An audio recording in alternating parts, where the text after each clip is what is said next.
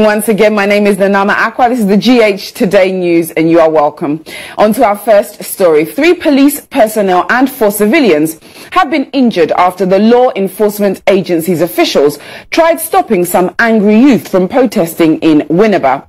Now, the youth who were protesting against the sale of the Ramsar site in Winneba resisted the attempt by the police to stop them, leading to the clash. They have since vowed to resist any attempt to sell the said land. Youth and opinion leaders took to the streets of Winneba on Tuesday in protest of the alleged sale of the Ramsar site and lagoon, which serves as a site for hunting during the annual Abuatri festival. The attempt of the youth to get to the area as part of their protest led to an altercation with the police, leading to 3 policemen and 4 civilians being injured. Security chiefs in the country have pledged to ensure peace is maintained during the elections in 2024.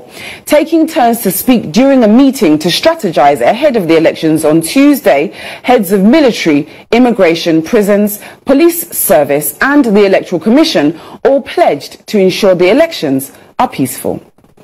Addressing heads of various security agencies during a meeting in Accra on Tuesday, the Inspector General of Police said his outfit is ready to work with others to ensure the elections are peaceful. Every election that is conducted, there is peace, security, law and order. Whichever way we look at it, we have only one Ghana. And we who sit here, collectively as professionals and as citizens and patriotic one like that, will do whatever it takes to let the country to continue to be at peace with itself, and we will not compromise on this. The National Road Safety Authority says despite a 7% reduction in deaths due to road crashes, more needs to be done to further reduce it. The authority, as part of measures, has since launched the 2023 Christmas Road Safety Campaign to help reduce road crashes during the festive season.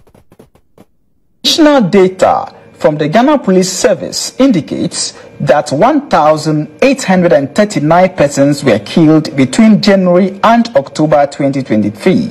Though a 7% reduction in the previous year's data, the authority believes more needs to be done to have the numbers reduced drastically. Now over to the court. The High Court is expected to hear a motion for interlocutory injunction filed by former Sanitation Minister Madam Cecilia Dapaah against the Office of the Special Prosecutor.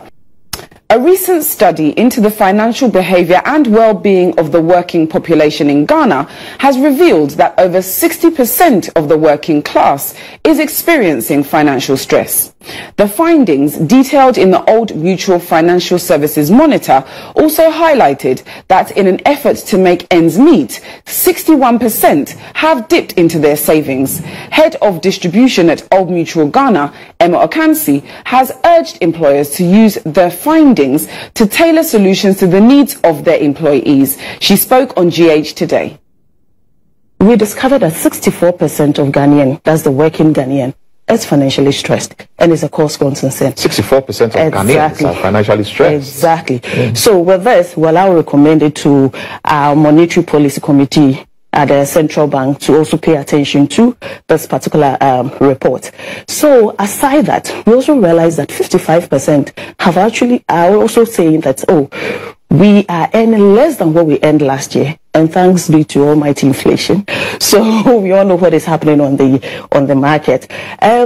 We also realize that people, 44% of the population or the sample size that we spoke to also indicated that they are single income earners. My name is Dapaah. Continue to listen to us on starfm.com.gh and for our next bulletins on GH1 television. You can also log into starfm.com.gh for more news updates. Have a wonderful Wednesday.